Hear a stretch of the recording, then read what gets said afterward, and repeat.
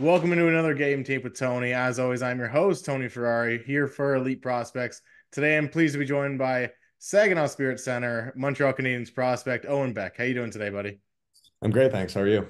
Not too bad. So I have to start off with, how are you enjoying Saginaw? Yeah, it's been great. Yeah, it's a super nice area here. I've got a great billet family. The rink's amazing. The facilities are awesome. Um, Great group of guys there, and it's super fun to play the hockey that we do. Now, you played at the Memorial Cup last year. You'll be there again this year. Is there anything you can kind of draw from the experience last year to help your team and yourself this year? Yeah, certainly. It's a quick tournament. I think we got to be ready to go from the jump. Be able to use the home crowd to our advantage, and make sure we're all dialed in for the start of that because you don't get any games back. It's not a 7 game series. You need to be as good as you can be right off the jump. So yeah, I think that'll be the key. Now, as mentioned, you were drafted by the Montreal Canadiens with 33rd pick. What was it like being drafted by not only any team in the NHL, but such a historic team in the NHL? Yeah, Montreal, as an original six team, there's so much history there with that franchise. So many great players to have worn that jersey, and to be a part of that is so special. Being drafted in Montreal to the home team for that draft, especially after the draft had been online for the past couple of years. Yeah, it was so cool. I just felt all the passion, all the love from the fans instantly. They were so loud the entire time throughout the draft, and yeah, when there were people there, cheering for me who might not have even known I existed before. It was so cool to see that and now be a part of it. It's surreal. Now, I have to ask, what was your favorite team growing up? Assuming now it's Montreal. Yeah, no, would be Montreal. It's kind of funny. I've never necessarily had a favorite team that I've really stuck with for a long time. When I was younger, my brother liked Ovechkin in the Capitals, so I kind of followed in his footsteps because I would have been 4 to 6 years old. And then actually, when I got to probably 10 years old, I was like, okay, I kind of want to, I like hockey. I kind of want to get my own favorite team. And my dad was a diehard Leafs fan, and for some reason, I was just drawn to pick Montreal and just go against him. So I was, yeah, there was really no reason behind it. Just randomly picked Montreal as my favorite team. So I started watching them a lot until about probably 2015 when McDavid entered the league. I thought he was awesome. I really liked watching his game and see how he, dominated right at the jump. So then I started watching Edmonton. And then I'd say just with both my brother and my dad, later on being Leafs fans, I started like that they were always on the TV and they outnumbered me 2-1. So the Leafs games were always on. So I caught myself ending up cheering for them leading up to draft day. But yeah, no, I went back to Montreal pretty quick after that. Yeah, that's pretty fair. But now that you're a Montreal Canadiens prospect, how much are you in contact with the team? Is there weekly check-ins or monthly check-ins, or do they kind of just let you do your thing for the year and deal with you at training camp and development camp and stuff? Yeah, no, there's a fair number of check-ins throughout the year. Just recently player development has been down to Saginaw to watch me play. And I spoke with them a lot over that week. Probably talked on the phone at least three times, 4 times, and then I met with them in person while they were at the rink. So yeah, I talked with them a lot, and then when they're not watching my games, they're always watching video and checking in here and there. And I've been lucky enough to have like my shifts clipped and sent to me from Paul Byron, who's recently started with in a player development role with the Canadiens. And yeah, I think his stuff's unbelievable. Obviously fresh out of the league, and a guy that earned and deserved every minute of his career.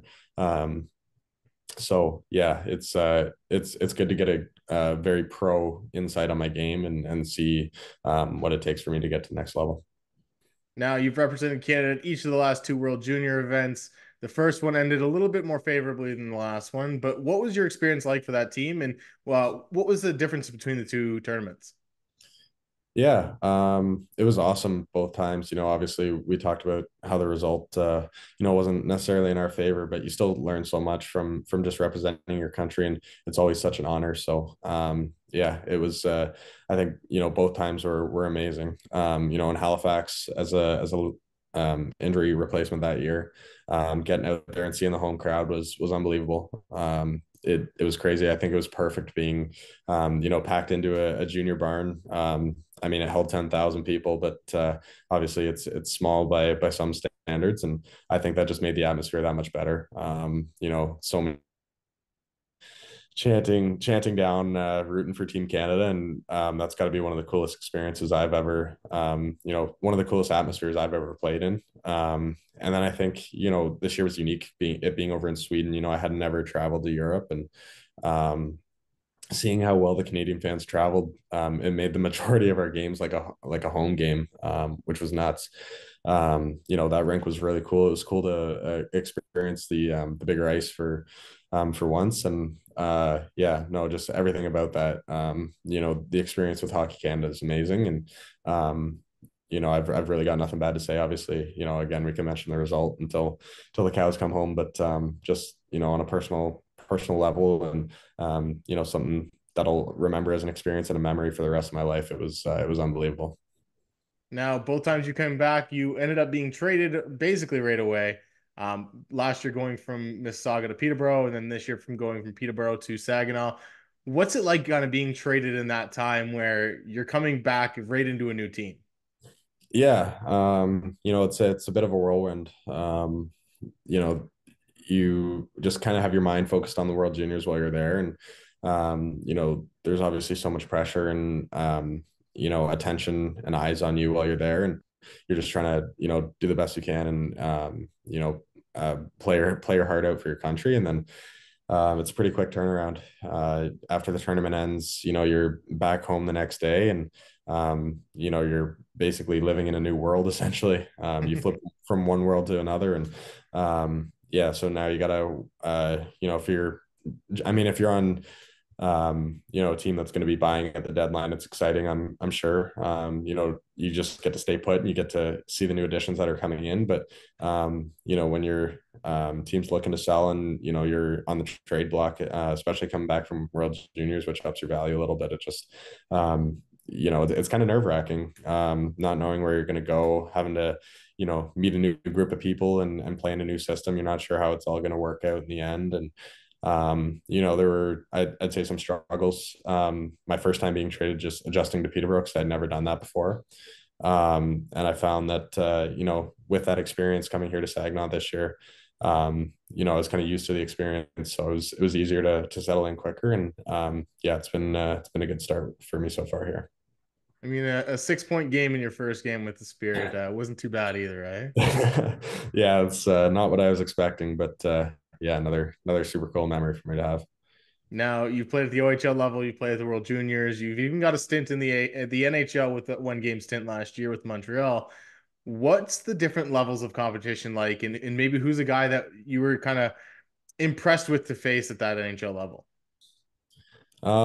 Yeah, I mean, I played Ottawa at the NHL level, and I'd gone up against Brady Kachuk in preseason, and some of their other guys, but a guy that I hadn't played before was Claude Giroux. And I'm a big face-off guy myself, and he's had a pretty good track record in the NHL in that category for his career, and yeah, getting to play against him was really cool. Obviously, he was a legend in Philly, and when he came to Ottawa, I was lucky enough to get the chance to play against him. And I remember we were in our own end one time, and I had the puck, made a pass, and he came up and gave me a bump, and obviously I tried to stand my ground, and he came up to me at the next faceoff we took against each other and said, "You're a pretty strong kid." So I thought that was super cool. Obviously, getting a compliment from a guy like him, no matter how small it may be, is just something that'll stick with me forever. And I thought that was really cool that a guy with 1,000+ NHL games was complimenting a kid in his first game. So that's a guy that I had a lot of fun watching and playing against in my game. Now, we're looking forward to the NHL career that you're gonna have pretty soon. Who's the guy that you try to model your game after? Yeah, there's been quite a few names that I've used in the past to kind of a lot of guys that I've modeled my game after. A couple being Bo Horvat, Yoel Eriksson Ek, and kind of Nazem Kadri, just being able to play all over the ice and be hard to play against and be an impact player at both ends and in the face-off circle. And yeah, all three of those guys are pretty similar. Obviously, they're lefties and I'm a righty, but yeah, it's those are guys that I feel I can play a lot like. All right, let's dive into some of this game tape here I've got for you. Yeah. Yeah. So just starting in the defensive zone, it was a good job by Zayner there to get his guy up against the wall. I picked it up behind the net, realized I had a little bit of time and could generate some speed with some crossovers coming out through the middle.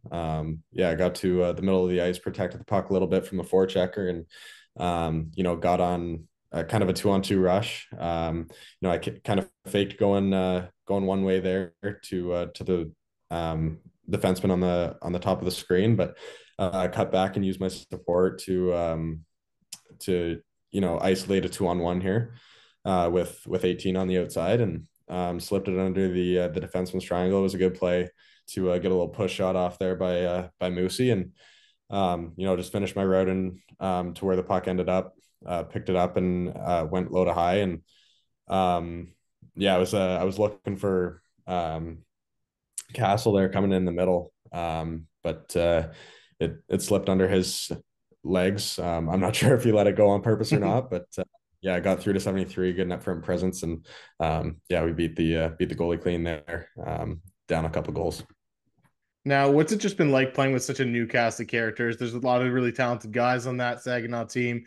You can talk about Michael Misa, Zane Parekh, Aiden Castle. The list goes on and on. So, what's it been like just with that new cast of characters? Yeah, no, it's been good so far. Like with any team, we have some kinks in our game that we need to iron out, but there's just so much talent across the board there from our back end. With guys like Parekh and Dionisio and Donovan and Hash and like you saw Gozy there scoring that goal. There's a whole number of guys that can contribute there, and then I think we got four strong lines that we can confidently run up front as well that all know how to make plays and play within our system to create. So yeah, it's been great so far. I've had a lot of fun, as I mentioned at the start of the podcast, playing this type of hockey here in Saginaw. We're obviously going to look to keep improving as we go down the line, up on both ends of the ice. But yeah, no, just this whole our group is fantastic, and I'm really looking forward to what we can do in the playoffs. All right, now let's take a look at this next clip I have for you here. Another good job of you kind of breaking up ice, making a good play of driving the net, and then you end up just banging the puck in here when it's not always necessarily the most comfortable thing to be around the front of the net, getting beat on by defensemen there. So what goes into this part of your game?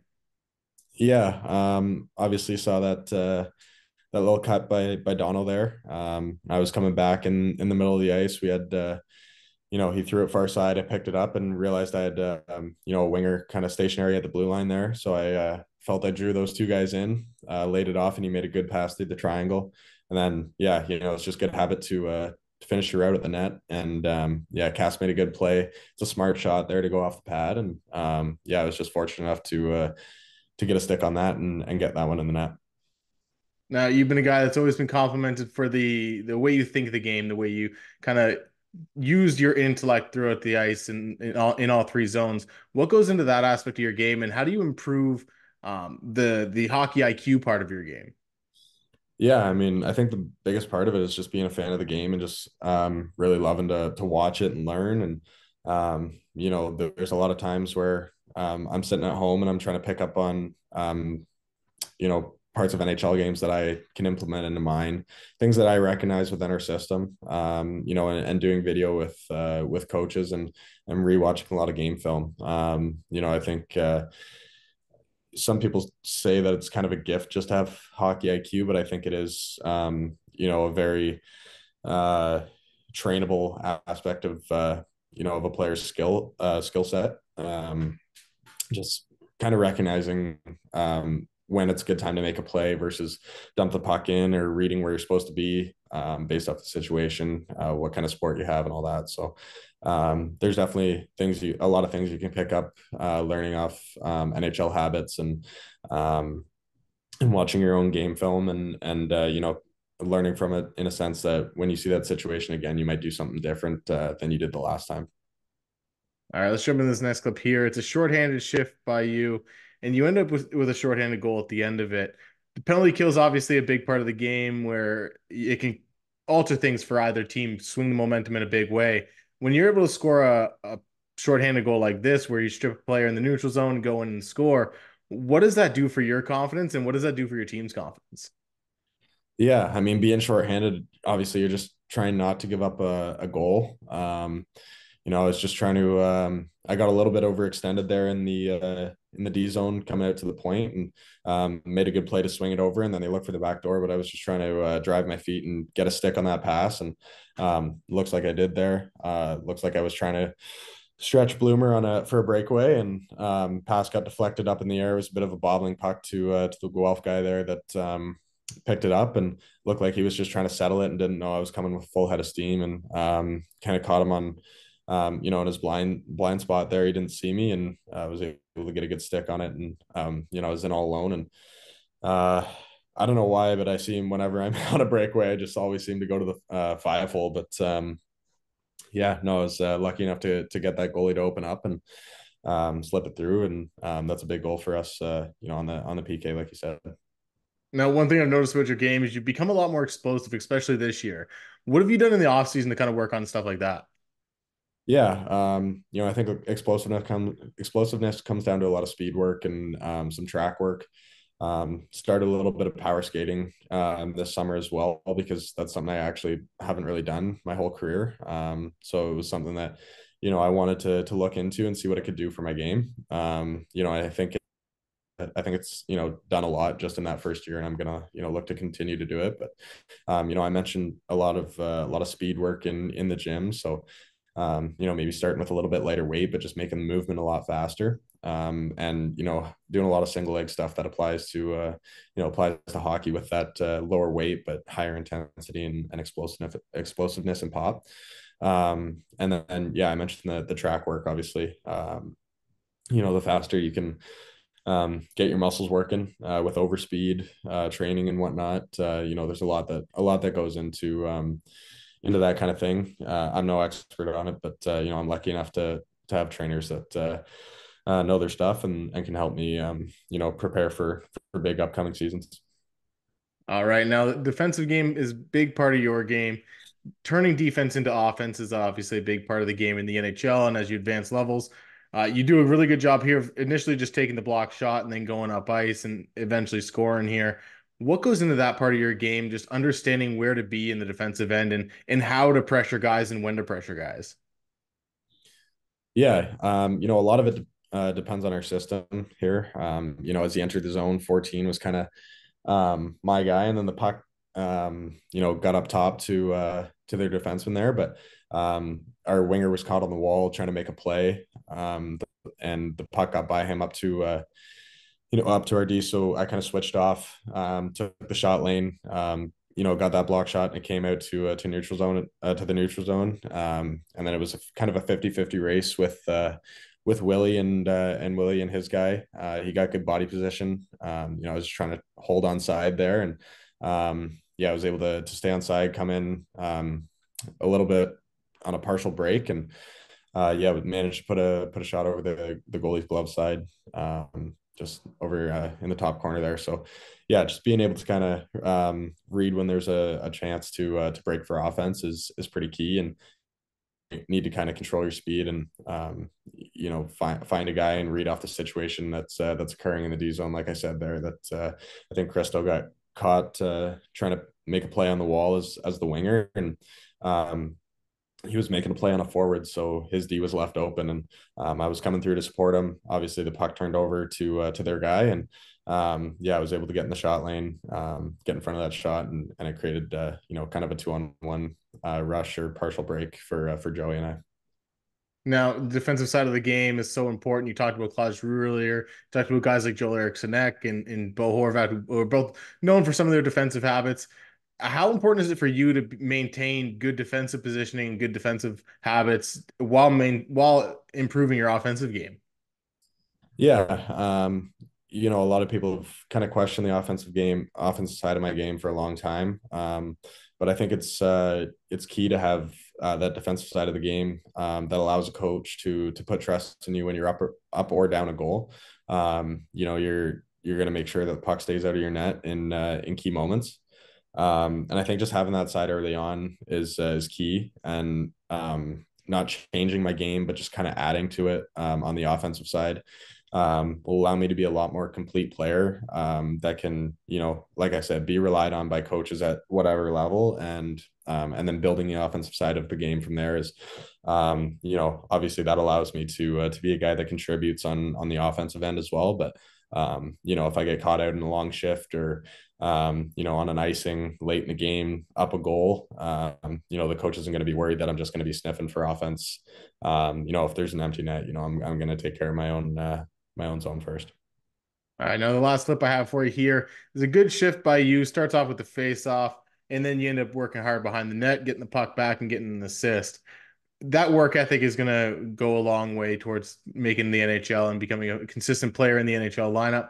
But what is it that drives you to be that hard worker? Because not every player, despite having a ton of talent, is able to kind of put in the kind of work that results in a shift like this.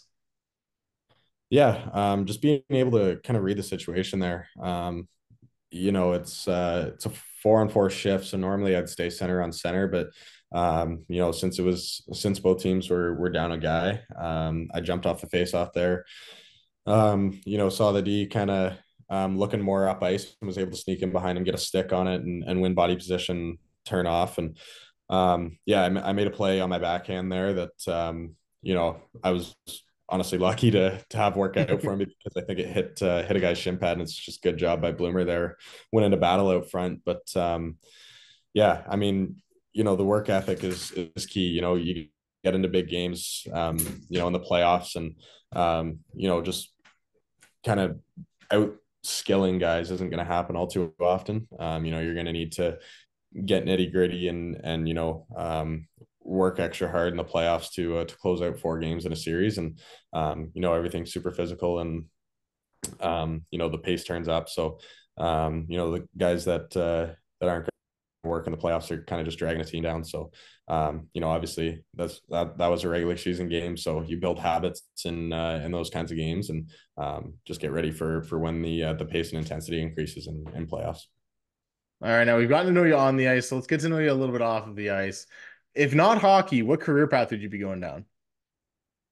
Um, it's not something I've thought a whole lot about, but I've always been a little bit interested in kind of the medical field. Kind of a story I have is when I got my wisdom teeth taken out, it was the first time I was put under anesthesia.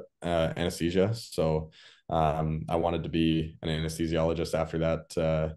After that experience, because I thought it was so cool. I was just out like a light instantly, and woke up perfectly in time just as they were finishing the surgery. So that'd probably be something I would pick. I can honestly say I've never gotten the answer anesthesiologist before, so I definitely commend you on that one. That's a pretty great answer. If you could have any superpower, which superpower would it be? I've always thought invisibility was cool. Just kind of being able to disappear whenever, and pop up out of nowhere, and kind of sneak around without being seen. Now, I know you're probably pretty tight-lipped on your diet, but what's your favorite cheat meal? Hmm. Um, it's a good question, actually. Probably like a poutine or something. I don't know. It's a good one. Yeah, no, I don't really have a set one, but yeah, if I was gonna go, really loose with it, I'd definitely go poutine. Now, if you could have dinner with any three people, dead or alive, who would they be? Um, Probably like Gretzky, Elon Musk, um, and I don't know, country music fan, so like Zach Bryan maybe. Now that leads me right into the next question. What kind of music's on your playlist? Who are a couple artists you listen to? Yeah, yeah. Like I said, I listen to a lot of country, like Zach Bryan and Morgan Wallen. Listen to some rap and hip hop and stuff. So there's a Drake and Lil Baby and all those guys. There's a whole lot of them. And for rock, I like the Red Hot Chili Peppers, Tragically Hip, Solid. Canadian band. So yeah, I like those three genres, and just kind of don't necessarily have any favorites, but just kind of like the music in general. Now, you started your OHL career in Mississauga, and I've heard stories that sometimes they like to make the rookies do a little bit of karaoke on the bus. Do you have a favorite karaoke song or something that you go to when you're singing out? Not one in particular. I think for when I was in Mississauga, he used a Bruno Mars song. I think it was When I Was Your Man. Ah, Uh, good one. yeah, I thought the guys kind of like that. So yeah, I that was the one I picked when I was in Mississauga. All right, before we get out of here, can you give us a movie or a TV show recommendation, something that you're watching? The new season of Blacklist just came out. I think that show's amazing. So if you haven't watched it before, I'd recommend you start that one. All right, Owen, I really appreciate you doing this. Good luck the rest of the way, and hopefully you can get the Memorial Cup this year. All right, thank you very much.